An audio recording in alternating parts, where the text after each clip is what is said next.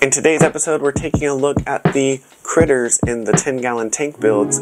Now, if you've been following this series, you know that we are using Tampa Bay saltwater live rock and live sand on both of these 10-gallon tank builds. And once we got the tanks set up with a hang-on-the-back filter and a nice LED Reef Tank light from Higer, it was time to add a fish to the system. So at what part of the process do you add fish to the aquarium? Once you put in the live rock, the live sand, and you got that cycle going where it's converting the ammonia to nitrate, at this point in the build, it's been about 3 weeks. So 3 weeks later from the initial setup, we went to the fish store. So we're at the Marine Aquarium warehouse here in Tampa. We're gonna pick up some fish, maybe a shrimp or something for the 10-gallon tank builds. Let's go inside. Now, the Marine Warehouse in Tampa has a great selection, and they have a pretty large selection of fish and coral. Oh, that's a cool little black box fish right there.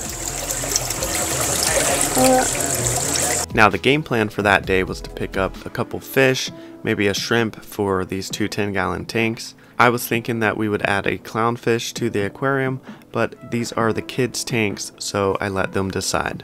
My son decided that he didn't want a fish in his aquarium, so he chose a cleaner shrimp. This is a great addition, especially early on in the beginning of setting up a new tank, establishing a cleanup crew, and just adding animals that are going to do work in your system. So he made a great choice, and this cleaner shrimp right here did not want to get caught. He's showing off his speed. They're super quick. It always amazes me how fast they can dart around when you're trying to catch them and net them up. But in the end, they eventually got him, put him in the bag so we could bring him home. Then my daughter, instead of getting a clownfish, decided to go with another type of fish, the pajama cardinal fish, which is a great choice. Now this fish, if it's small, can hang out in a small tank like the 10-gallon build, and they will get a little bit bigger. In my opinion, I think is a great choice. It's a nice peaceful fish. Alright, so here's the pajama cardinal, and we are going to use some safety stop to rapidly fish quarantine this guy before he goes in the 10-gallon tank. Now, if you've never heard of Safety Stop, it is a rapid fish quarantine that I've been using for a while. There's two different parts to it, a part A and a part B, and you pour that in two separate buckets for your fish, and they go through a process of 45 minutes in each part, and that kind of helps take care of anything as a preventative before adding them to your tank. So while the pajama cardinal was hanging out in his preventative bath, it was time to add the shrimp to the other 10-gallon tank. Alright, so he's got his shrimp and is ready to go in. You need the net. Let's go find the fish net. We gotta get the net. Rolling. We're gonna pour this water out. We absolutely do not want this water in here. Alright, he's out of the water. If you can grab him, look, get him. Grab him. Alright, so we got your shrimp there, bud. Just get him. Put him right in, put him right in. Put him right in, Put him right in. There he goes. Whoa. He can swim. Yeah, they can swim. Oh, he's on the heater now. He's on the heater too? Look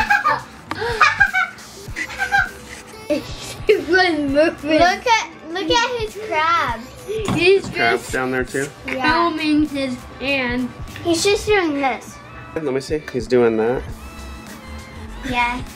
His crab is doing. Oh my goodness. Alright, let me see him. Let me see him. Oh, they're meeting each other. Gunfight! It's gunfight! They see each other.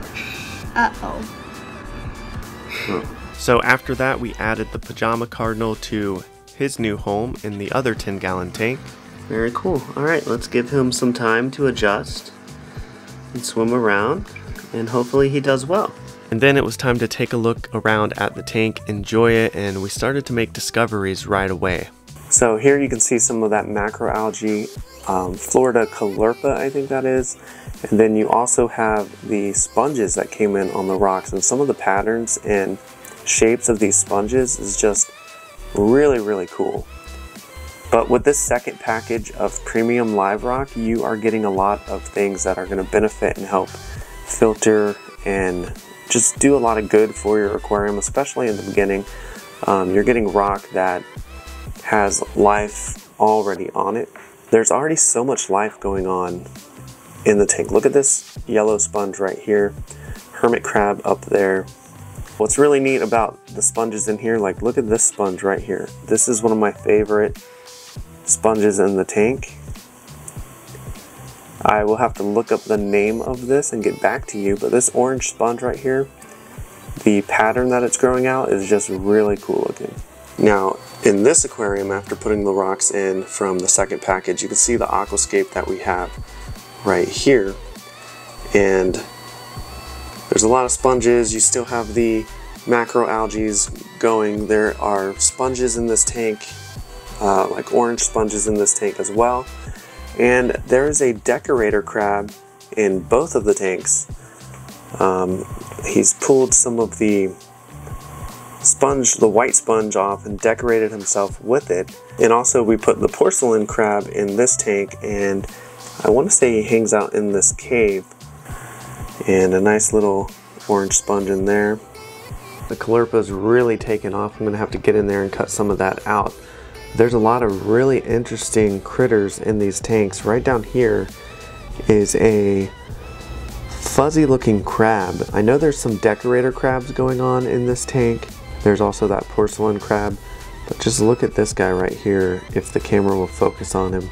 Now the first few weeks there was a Florida scallop in here, and he was burrowing under the sand bed and everything and moving around the tank, and then this crab popped out and just started eating him. So this guy's gone. This crab is the winner. There's also an odd member of the cleanup crew in here called an abalone, I believe, and they are really cool looking. Alright, so in this tank there's a lot of really cool things going on in here. We got a crab right back in there, and he's really not bothering anything. He's just really neat. He's pretty big, and if he does end up bothering something, he should be pretty easy to remove. You can see him just attaching himself onto the pointer right there, so I could probably just lift him up and out if I needed to get him out. So I'm not too worried about him right now. It's just really cool to see the things that are going on in the tank, especially since we're not adding any corals to it right now. That'll be later on down the road. But there's a couple of those guys in there. There's a baby one that hangs out back here. And then of course we have the pajama cardinal in here hanging out, doing really well. Here's something maybe you guys can help me identify. I've not seen this before, but this thing right back here, I'll see if I can get it to focus. I'm pointing at, this thing moves around the tank, and I'm not entirely sure what it is. That guy right there, it is alien beyond all belief. This thing is an alien creature living in this tiny aquarium. Let me know in the comments what you think it is, or if you know exactly what it is, educate us in the comment section below. Like, hey. You have star polyps in there that are doing really well. It's just awesome, man. I'm super excited. The kids are enjoying this tank.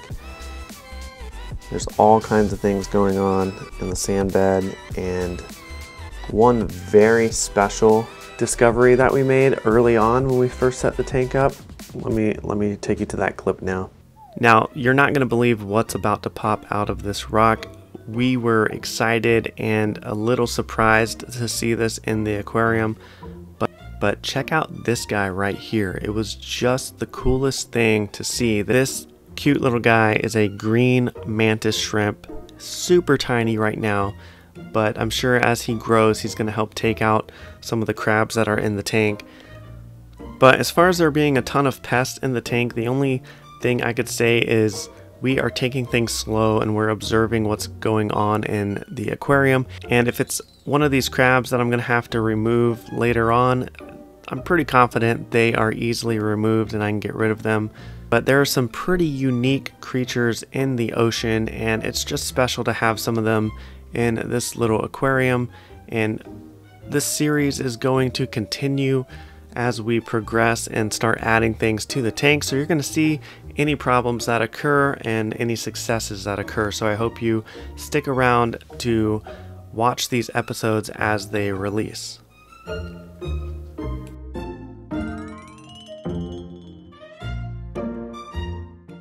I don't know if it's coming across on video how excited I am about these tanks and just how excited the kids are about having their own aquariums in their rooms. So we're just having a great time with these tanks, enjoying all the critters and everything that come out of the live rock in these tanks. It's incredible what kind of life you get whenever you start a tank with live rock and live sand. So I hope you're enjoying these videos. If you like what you see, go ahead and click or tap your screen to watch this video here. Thank you so much for liking, commenting, and subscribing, and I will see you in the next one.